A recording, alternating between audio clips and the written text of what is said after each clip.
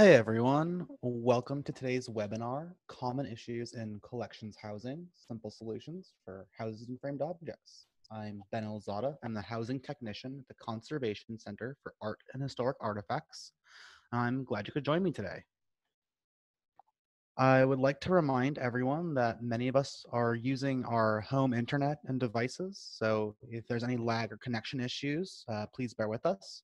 You might need to log out and sign back into the webinar session just to refresh the connection, and a DHPSNY member will be standing by to provide technical support as best we can. Some background before we begin. The Documentary Heritage and Preservation Services for New York, or DHPSNY, is a 5-year collaborative initiative between the New York State Archives Documentary Heritage Program and the New York State Library's Conservation and Preservation Program to deliver essential training and services to New York's collecting institutions. It was established in 2016 by the New York State Education Department's Office of Cultural Education to ensure consistent and comprehensive services to the vast network of organizations that safeguard New York's records and make them accessible. DHPSNY services include archival needs assessments, preservation and conservation surveys, guidance with strategic planning, and access to a variety of educational programs such as this webinar. And hopefully soon in-person workshops, which we're hoping to resume in 2021, but that depends on the pandemic situation. DHPSNY is also making these services available free of charge to New York-based organizations that collect and preserve historical records and materials in order to make them accessible for future generations. So let us begin. We're going to be looking at some common collection conditions and issues that you might run into in your institution and cover how to assess them, as well as some simple solutions for how you can address them in-house, as well as some professional options that you can take. First and foremost is identifying common issues in your collection. And there are several common issues that will plague them of all sizes regardless, and they fall into 4 general categories: pests, ambient condition issues, object-related issues, and housing-related issues.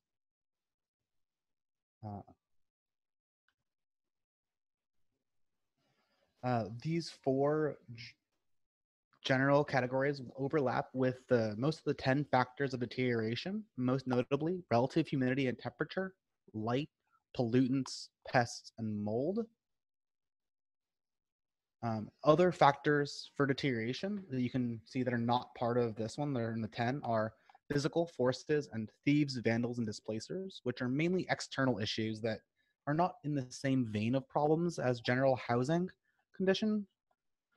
Excessive handling of an object, even when it's stored under excellent conditions, can still lead to damage. Similarly, any person with malicious intent can damage an object regardless of how well it's being stored.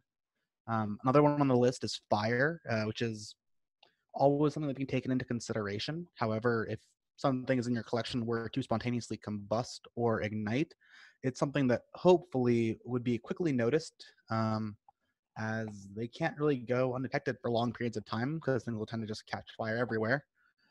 Damages from fire are a whole separate category unto themselves and require a much more in-depth discussion than what I'm going to be talking about today.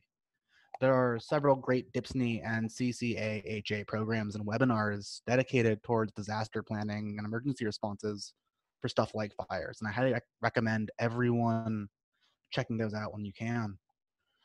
The last of the 10 factors of deterioration is custodial neglect and disassociation, which occurs when active care is not taken to preserve the collection, or when information and practices on the collection are not current with what's being done in the world today. It also comes into play when a collection's object gets disassociated from their records, and hopefully this doesn't happen at your institution, but it's always good practice to take a survey of your collection every so often just to make sure that you have everything accounted for.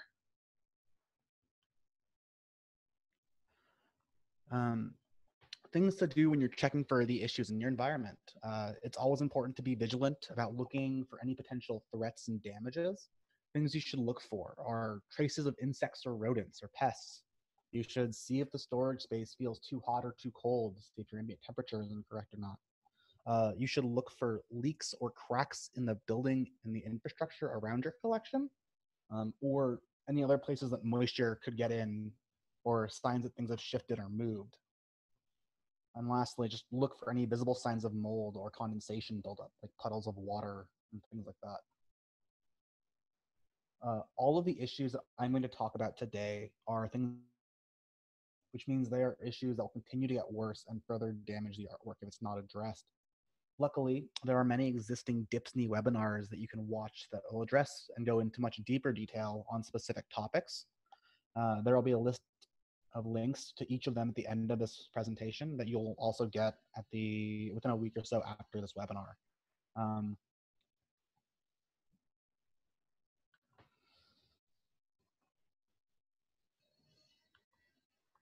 Okay, next. So the first issue I'm going to talk about is pest issues within framed and matted objects, how to identify them, and some solutions for removing the damaging detritus. As you know, pests are a very dangerous threat to a museum. So if you ever find insects, larvae, and or insect frass inside of an object's housing, they can cause a lot of damage even after they die.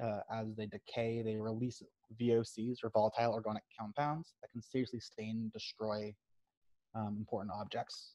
They also, when they're alive, they'll just eat through something. If you ever find an object with an infestation, you should check the surrounding items, the furniture, air vents, stands, everything, to see if the infestation has spread or if it originated somewhere else. Once you have identified the full extent of its reach, collect and dispose of non-necessary items. I know touching insect-infested objects might feel a little gross, but as long as you wear some PPE and dispose of it in a sealed trash disposal, preferably outside of your building, you should be fine. Also, before you remat or reframe an object, you should thoroughly inspect it and make sure there's no leftover insects on it or damage that you might have missed on previous cleanings or just when you were trying to throw things out.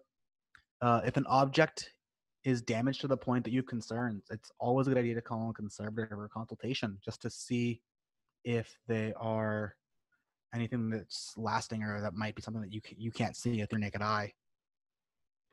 And then I also included two different types of infestations here. Some of them that happen in frames and some things that will accumulate on the back of pictures or stuff like that. Larvae are very noticeable, especially larvae casings. And then insect frass is something else that you can kind of see it'll stain.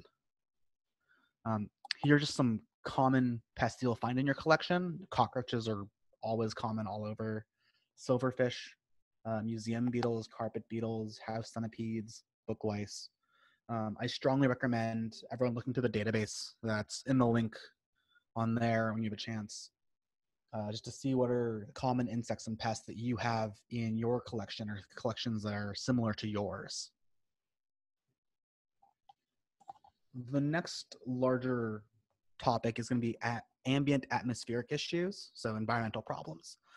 These are, I strongly recommend that you create an environmental monitoring program just so you can see what's around you and see how your conditions are lining up and how they're going. If you don't already have one, as most of these issues may or may not be something that you might have thought about in the past, having an environmental monitoring program will let you kind of see and catch any of these issues that we're talking about in this webinar preemptively, hopefully. So you might have a chance of preventing further damage to your objects. Just something to check for environmental temperatures is the temperature and humidity of the storage area too high or too low? It's always important to keep your collection stored in a space that doesn't have a large fluctuation of temperature or the humidity changes very often. Changes like that can lead to mold growth, rust, distortion, mechanical issues, and a bunch of other things. You should always keep your space at a consistent temperature. You should monitor your environment as much as you can. We recommend using data loggers, which kind of track the environmental changes of a space over time. And you can also use things like silica gel or sealed packages to kind of stabilize and condition smaller spaces. I cannot stress how important it is to keep your objects at least in a minimally controlled environment, because once again, an uncontrolled environment can lead to biological, chemical, and mechanical damages. Another thing to be aware of is different types of archival materials do best in different kinds of storage conditions. So for example, photographic and film materials should generally be stored in cold or frozen storage with an RH of about 30 to 50%, while things like parchment objects should be in conditions that kind of are about an RH of 45 to 60%. Um, just some basic guidelines just for the general overview for relative temperature, relative humidity and temperature. The ideal RH for most, I can't say all, but for a lot of the objects that you generally see in your collection is about 50% with a plus or minus 5% degree. But once again, each object is different. So each object has its own best RH. 50% plus or minus 5% is a rough guideline. The ideal temperature for an object is around 21 degrees Celsius, so about 70 degrees Fahrenheit, plus or minus 4 degrees in Celsius. So like up to about 75 at the most, and like kind of below 65 to 75 is a great range, ideally. Um, paper objects will reach equilibrium with the RH and temperature of their environment. So that means if there's a lot of moisture in the air, the paper will become saturated. And then if there's no moisture in the air, it'll become brittle, things like that. Rapid changes in RH and temperature can cause distortion in artwork. So like the substrate will flake, it'll warp if you've seen that. In humid climates, parchments will get really, really wavy. Sometimes you'll see flaking media. And also you might have a case where a hinge or a mount fails due to something of that nature. RH over 65% usually results in microbiological activity, which means mold growth or something of that nature, which is possible. And it's also something you should be watching out for because mold is a very serious issue. Outside of chemical and biological problems, many pests, so insects and rodents, thrive in places with high humidity and high temperatures.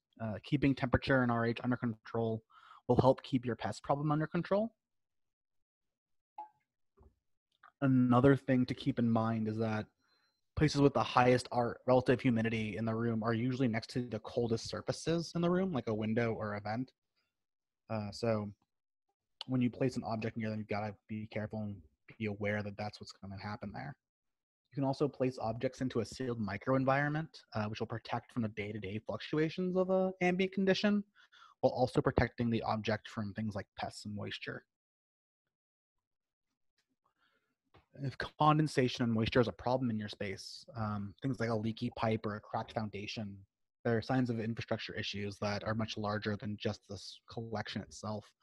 You should be sure to keep an eye out for them when you're in your storage facility.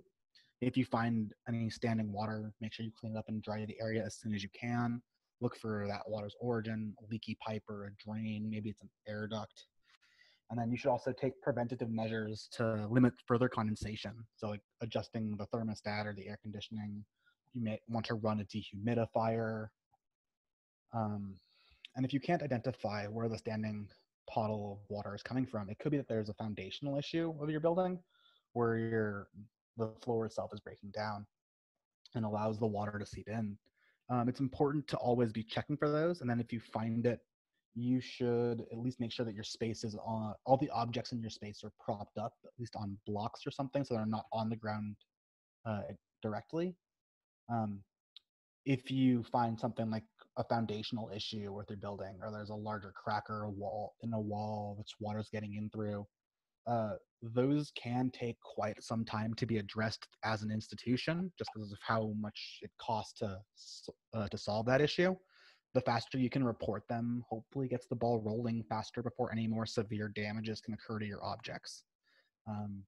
Additionally, mold damage as a result from moisture or condensation in your space is not only a dangerous thing for the objects, but also can become very hazardous for the health of your employees and volunteers. We actually have a great DHPSNY webinar on mold prevention and response that can be found on YouTube and the DHPSNY's webinar page. Once again, I'll link to it at the bottom at the end of this webinar for you guys to check out. If you find objects in your collection that are moisture damaged or still currently wet, if the object itself is wet and damaged, you should just consult a conservator and see what happened, to see what they think and how best to proceed.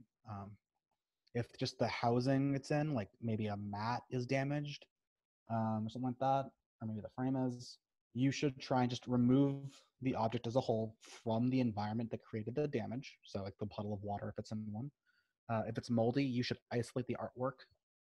And then, once again, if you're lucky and it's not actually the object itself isn't damaged, you should just try and remat it and reframe it with new materials. And you should store it away from a contaminated space that was in previously, and throw out the old materials that were damaged and moldy. Um, if an object is still wet, you should do your best to isolate it from its housing if possible. Fanning the object will help dry it and prevent mold growth.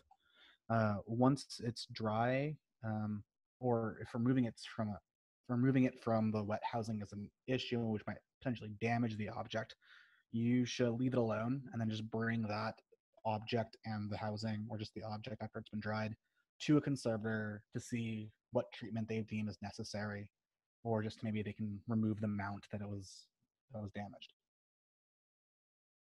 Sometimes you might have dirty storage conditions. They're not always in the ideal locations, especially if you have a historic building that might be in an attic or a basement. And places like that can accumulate dust and dirt over the years really quickly.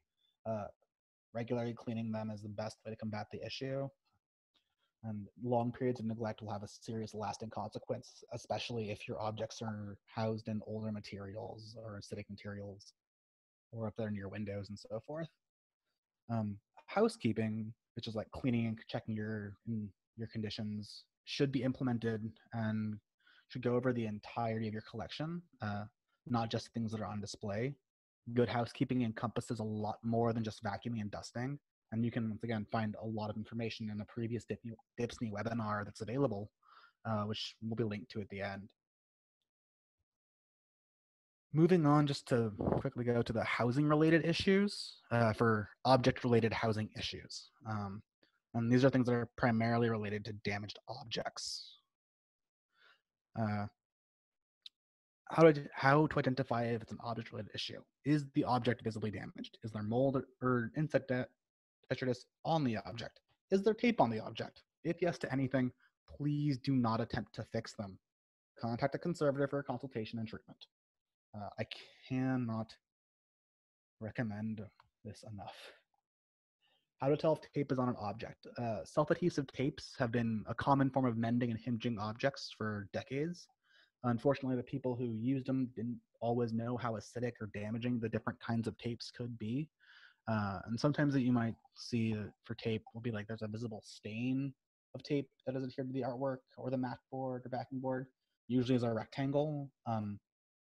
And sometimes if the multiple objects have been taped together and you can't separate them safely because the tape or an adhesive is keeping them together. Those are the two easiest ways to identify tape.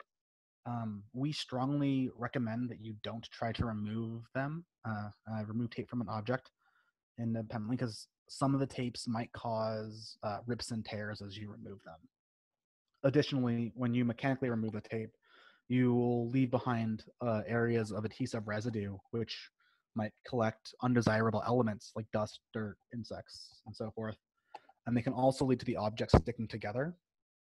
Another issue that, depending on where the tape is placed and what's under it, is there's a possibility of the tape lifting pigments or other important details as it's removed, which we really don't want, and that means you might lose some of the importance and some of the stuff on your object. All problems that directly involve objects should be handled by conservators who are specifically trained to treat them. Once again, I cannot stress this enough. Well-intentioned amateur restorers might cause way more damage to an object as they try to help it. Please just leave it to a professional. Next, we have housing and framing issues, which can be which is going to be a larger portion of this webinar. Problems and solutions that are related to an object's housing conditions.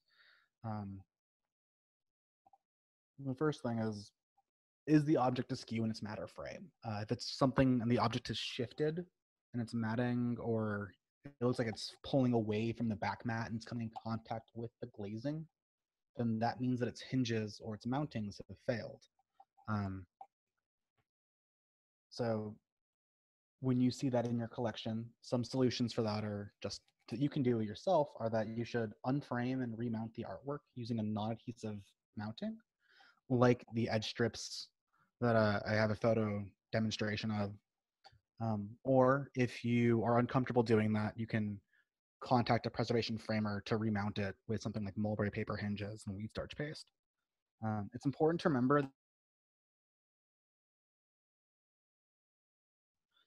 edge strips and photo corners are a great way of mounting an object to the back of the board, especially if you're using like a safe PAT, which is a photographic activity test. Photographic activity test. If it's something that passes that, then the papers are generally safer to use on any kind of object. And then you can secure that to a back mat with something like gummed linen tape, uh, edge strips, photo corners, and various other mechanical means like that can be secured to a back mat without actually putting gummed linen tape or any adhesive on top of the object, which is something we always try and avoid. Is there visible yellowing on the mat or the artwork? Acidic and poor quality mat board can lead to yellowing and acidification over time. It's especially noticeable on like the bevel of the mat board. And also, you might leave a distinct mat burn or the discoloration in the of the object that's in direct contact with the mat. It's typically identified by like, if you can see in the photograph that I have, you have the really strong orangey yellowish like square rectangular burn acidic mark that ends up on the object. Um, some in-house solutions that you can find or do yourself, or just remove it from its mat and store it in like an alkaline folder or a box that's safe. You can also choose, if you choose to, you can remat the artwork using like a 100% rag board, which is the best quality kind of mat board, like a museum board, or a virgin alpha cellulose board, which is an all right mat. And then, of course, if you want a professional solution, you can just contact a preservation framer to remat it with museum quality mat board. And if there is a lot of mat burn, it's a very significant issue on the piece, you can always contact a conservator to see what kind of treatment can be done to um, to minimize and try and wash that out. Wash that out. Sorry, I'm have some water again. Um, it is good to note that all the mat boards that are made before 1980 will be acidic to some extent. If you're worried or you have concerns about the acidity of the mat board that you use, you can always test it with a pH pen. Just they're really cheap and they're great tools to have if you're not certain as to whether or not your mat boards will cause damage over time. Different kinds of mat board. There are a large number of them. Museum board is 100% cotton rag. It's the best board you can possibly use. Many of them, or not many, some of them nowadays have something called zeolites, which help trap and sieve out pollutants from the back, the environment that they're in. You also have conservation board, which is made with a 100% virgin alpha cellulose. So it's usually lignin free and it's also good. It's not always the best quality mat board, but it's definitely still something that you can use in a collection.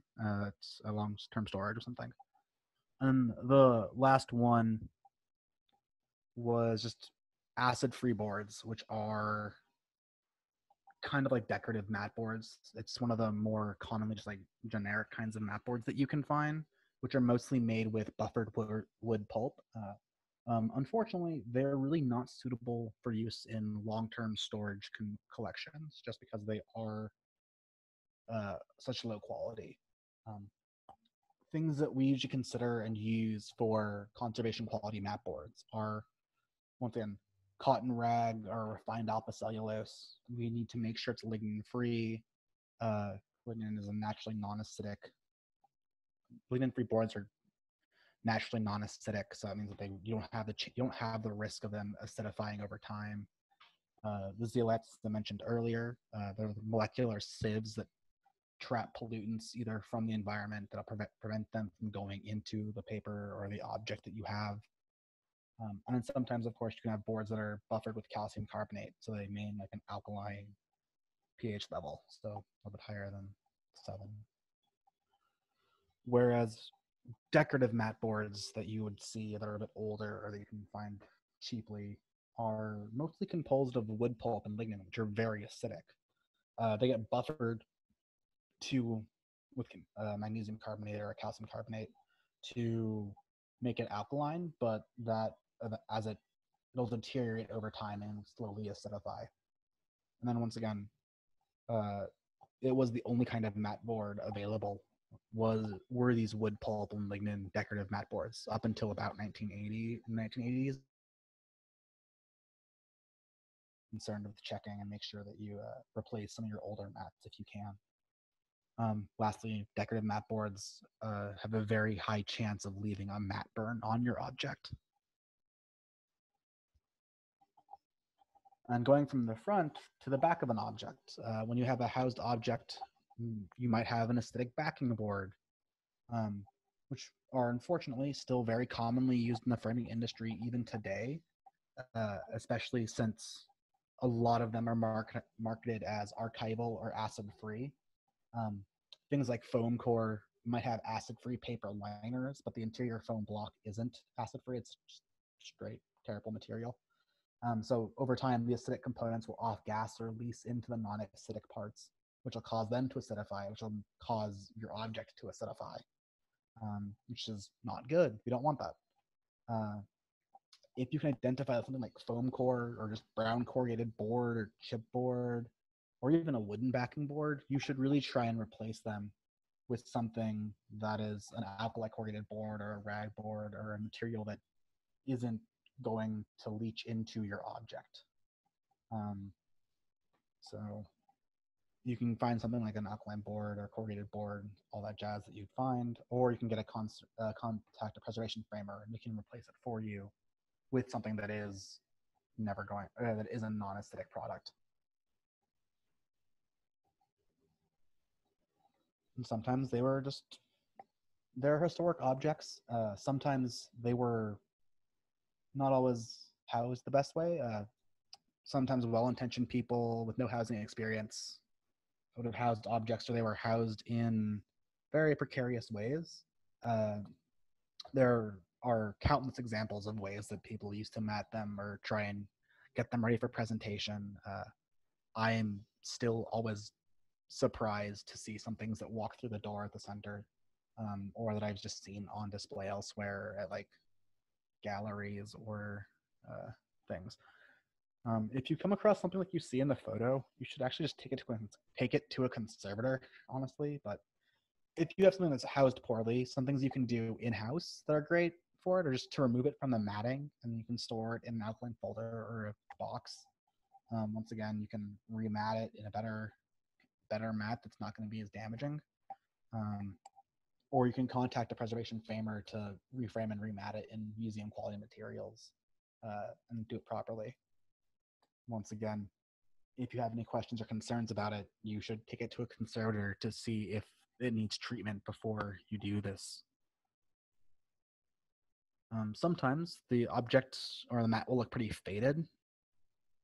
So if there's noticeable fading of an artwork or the mat board, you could be looking at UV light issues. Sometimes it's the glazing. Sometimes it's just where it's located in storage. If it has a glass glazing and then there's visible bubbles and specks, that means it's probably predates. Go back. It predates UV filtering technology, so sometimes you might need to replace that. Some current modern acrylic glazings are made to be UV filtering, but there are a good number of them that aren't. So just in your storage, some good solutions for if you see this happening or notice some objects that look a bit more faded, you could move it around or keep it away from other sources of UV light or general light as a whole. And then if it's something that's framed and has glazing, you should replace whatever glazing that it already has with something that's at least a UV filtering the glazing. I prefer UV filtering acrylic. That's something you can do on your own, and then you can also just contact a preservation framer to switch out any sort of glazing if it has any or if it doesn't have any, uh, to put it to one with a UV filtering acrylic. The photo that you see here are two identical printed broadsides. The one on the right, the very light one, was actually on top of its stack, and the one next to it was the one directly underneath that, just in the collection. And that's just an example of just how much light fading this. I think it was the broadside's like not even 10 years old, and it already faded that much. All right. Sometimes you'll find some cracks in your glazing. Uh, Cracks in glass, especially, are dangerous for objects that are stored in frames, as glass can shatter and damage or gouge out the art. As I said earlier, acrylic is a much safer option and it's less likely to shatter in a manner that will the surface. Another thing to be aware at for glazing is that different kinds of glazings use different kinds of cleaners and cloths. Things like acrylic and glass, the correct cleaner for each one might damage the other. Because if you use the incorrect kind of cleaning material or cleaning solution on like a UV acrylic, you run the risk of dissolving the UV coating that is there. Or you might also create permanent streaks on the glazing because as it dissolves some of it along the path. Another factor that you might run into when you're cleaning your glazing is the different kinds of cloth that you use. Generally, microfiber cloths are pretty good, but sometimes when you're doing something like that, you should make sure that you have separate cloths that are impregnated with the different cleaning solutions for each cleaning type. That way you don't accidentally use the wrong cloth for the wrong glazing. Like, don't use the glass cloth for acrylic and don't use the acrylic for glass and vice versa. Anyways, back to the cracked glazing issue. If you do find glazing that is cracked, something that you can do is the general good practice is to just replace the glazing. We recommend replacing with a UV filtering acrylic, something you can do in-house. It's pretty easy to cut.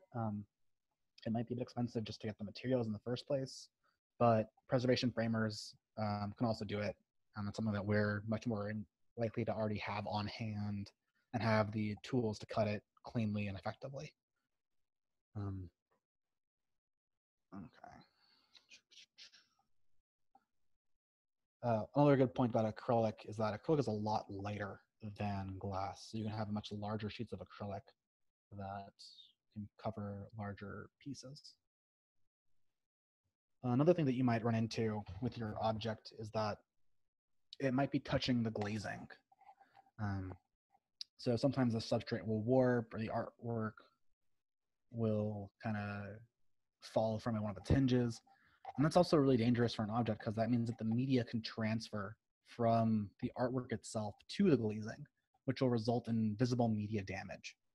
If the object is noticeably damaged, like you can tell, you should contact a conservator directly and see what they recommend doing to consolidate and treat it before you put it back into some sort of housing option. But if the artwork isn't directly on the glass and offsetting, there are some things you can do to prevent it or to kind of help with it on its way. One of those is the in-house things you can do is you can just remove it from its frame and store it flat. That way it's not in a frame, it's not on the glazing, it's safe. Or if you want to keep using it, you should add spacers between the artwork and the glazing. You can do that in-house. You like add a strip of like a mat board, or we use acrylic spacers. It's whatever you want to use. Add a spacer to create a larger depth of your frame. So the object won't be touching it. A professional solution you can do though is you can have a preservation framer alter its housing. So you can add spacers. You can alter the frame depth to have a higher rabbet, so you can put more space in between the object and the glazing. And then you also change the frame itself. Also, sometimes what might happen is a preservation framer might look at it and be able to like, oh, your hinges failed.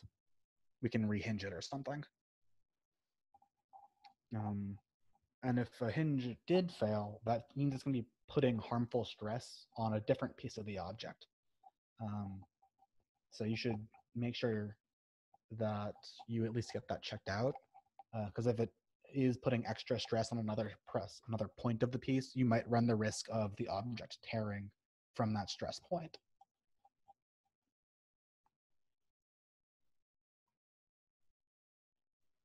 Sometimes, oh, Carol, would I see your question? We can get to that at the end once it's time for questions. Sometimes you might find a frame that's coming apart. Over time, even the most well-made frames will start coming apart, which will lead to visible gaps in corners or cracks to form along the bottom edges or any of the edges. Um, Another telltale sign of a frame coming apart is that it feels structurally unsound. It's like when you are holding it, like it feels like it's wobbly or it's warping or like the thing itself is loose. So you should probably try and remove the object from its frame if it is coming apart. And you can just store the object flat until you can reframe it in a better frame or get the frame conserved. Um, Getting a frame conserved would be a professional solution for it, just because it's frame preservation and frame conservation are very, very specialized fields that I really recommend that you don't try at home.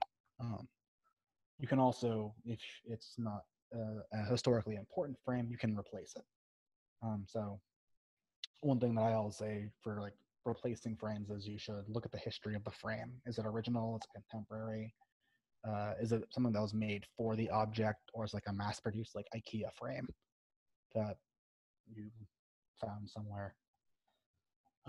If the frame is unoriginal and it's coming apart, and you know it was like just put on randomly at the institution for very little, it might be a better option to just replace the frame than to get treatment done for it, just because it is not as uh, might not be necessary for the object. That's just my opinion on that, though, because that also could be that it's a contemporary frame that the collector or the institution found that was like dedicated or kind of in that same time frame, so it gives the correct context to the art that it would have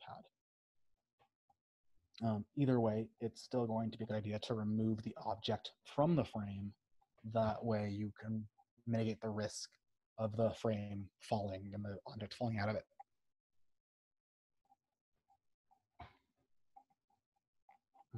Sometimes the hanging hardware will look a little bit worn. Um,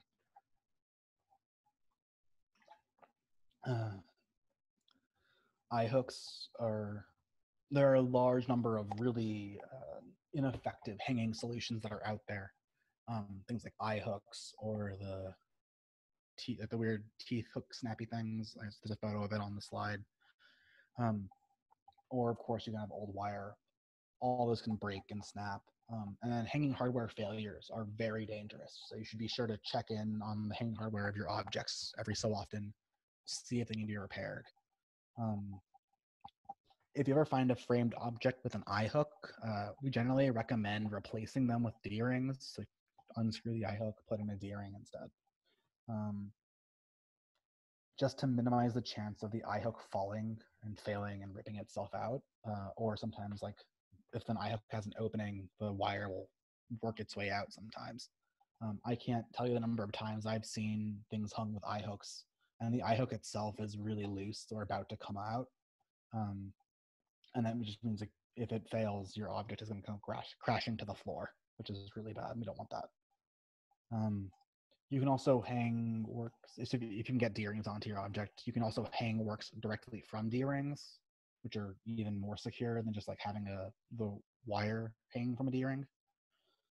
You can also do things like hanging from plates and all that, which you need to make sure you have enough plates to hold all the stress of the object. Anyways, back to the in-house solutions. So if you see small eye hooks or the weird teeth hooks for hanging, which hopefully we don't have in collections, you should just replace it with a D-ring, small or medium if possible. Use larger ones and more heavy-duty weight ones for larger objects that are heavier if needed. You should also try and replace all the wire if it's old, frayed, things like that. Just with things that are plastic coated and braided hanging wire, which have a suitable weight capacity. Just because hanging wire that has a high enough weight capacity and weight tolerance is much less likely to fail and snap while something is hung on a wall. Of course, you can also contact a preservation framer to just replace the hanging hardware. And that's really most of the general common issues that you will find in like a framed or in collection storage. Once again, this is more like an overview for it. The next few slides are some resources and materials that we use and recommend just for when you're going about housing and rehousing a collection. Some tools to have around, good quality materials, some vendors you might find stuff from, and then of course all the webinars that I talked about throughout the presentation.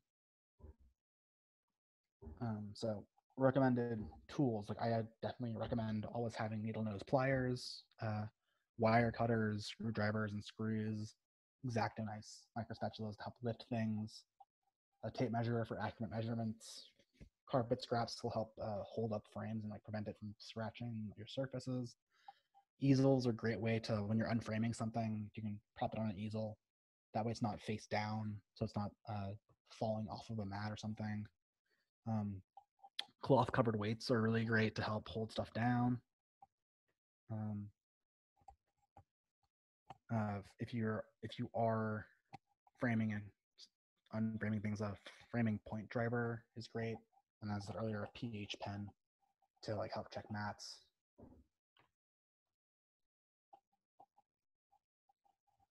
Other materials that you might want. Ooh, go back. Materials. Materials. There we go. Are things like Permalife or microchamber paper, which are both PAT, so photographic activity test passing papers. 10 and 20 point buffered and unbuffered barrier boards, which are great for using making folders and housing things out of. Alkaline corrugated board, also great for making boxes and making housing, as well as using as interleaving between frame objects while you have them, they're not on the wall. And then of course, plastic coated braided picture hanging wire. It's kind of a material, kind of a tool, but it's something you use for hanging. It's something we use a lot of.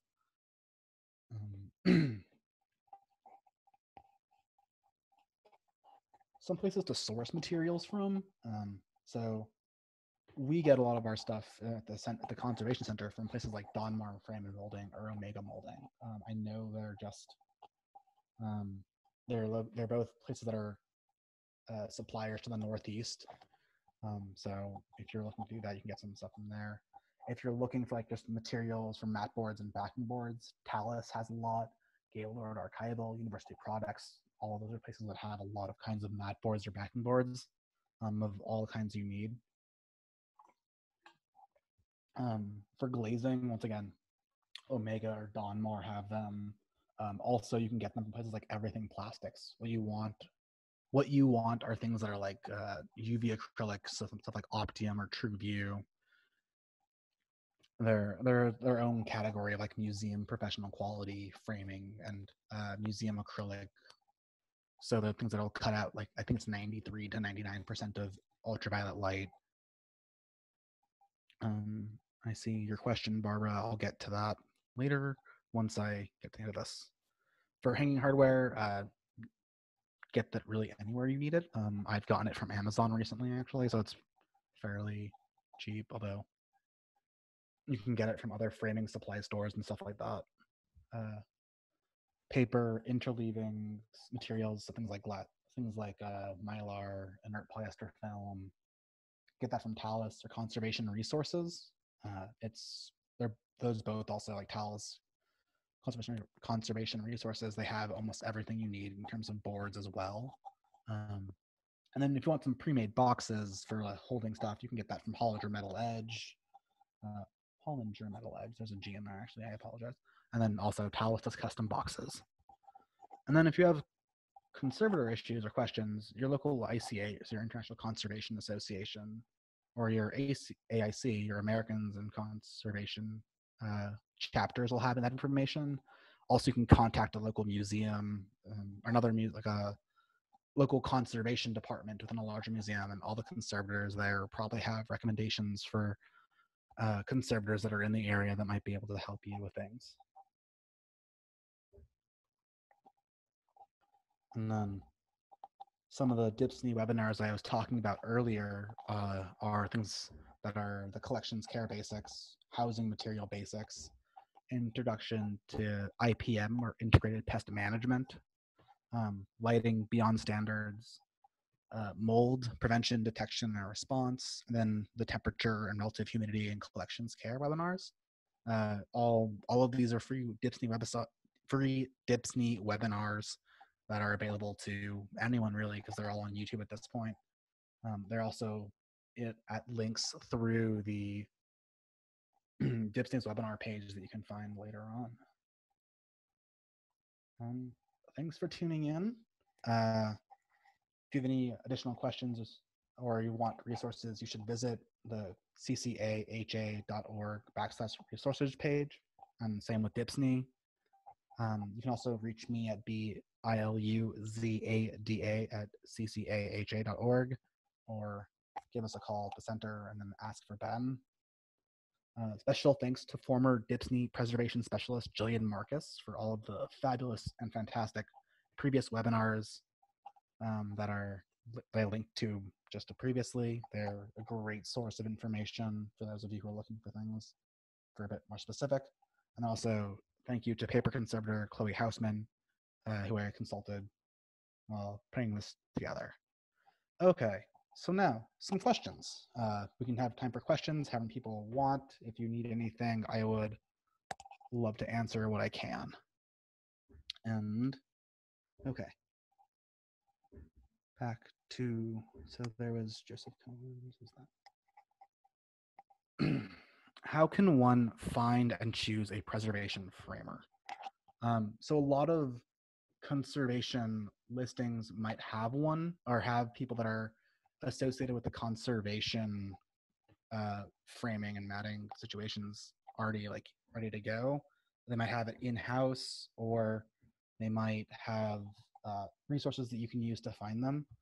I know here at the Conservation Center in Philadelphia, we have a housing and framing department that's internal to the center. And then we also do conservation framing for things that are not getting treatment, or preservation framing for things that are not getting treatment if you need that. And there are a lot of, I believe a lot of the other centers and regional conservation centers have that too. Also, you can talk to any of your, if you have a framer that you highly trust, you can see if they do preservation framing, the kind of specificity that you would need for that. Some of them do, some of them don't. It's really a whole gambit. Unfortunately, there isn't really I don't know of an actual like resource dedicated just to preservation framers, like a list for that. But I can do some more research and see if I can find one. But usually it's best to just try and find a conservation center that does contract conservation work, and then see if they have a framing department.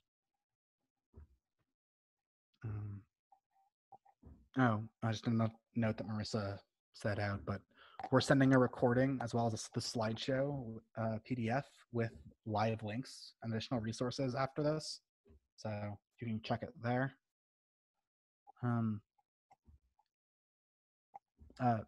Barbara Russell, you have a pastel and you believe that believe the glass it's up against the glass with the material. Yes, I would recommend getting that checked by a professional conservator, just because it is definitely something that I would believe, if especially something friable like pastels, it is very easy to transfer media from like glass, or from the paper to glass, or paper to acrylic. And if you just unframe it without paying attention or without too much care, you might end up seeing that you're going to come off with a lot of offsetting material. Okay. any more questions, please type them in the chat. I would love to see anything else, or if there are more questions, I'd let you know.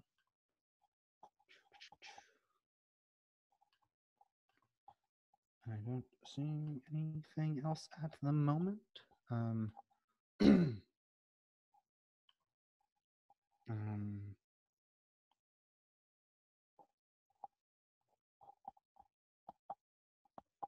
So is that Patrice? Are you typing that? Should I? Okay. Well, I don't know if there are any more questions. I don't know if Patrice is ready to go. No? Okay. Well, I think that's, if there's no more questions, then that'll be it. Once again, you're welcome to reach out, give me a call, shoot me an email, and I'll do my best to get back to you as fast as I can. So I think that is all. I wish you all a very good week, and I will see you guys hopefully or hear from you in the future. Thanks for coming, everybody.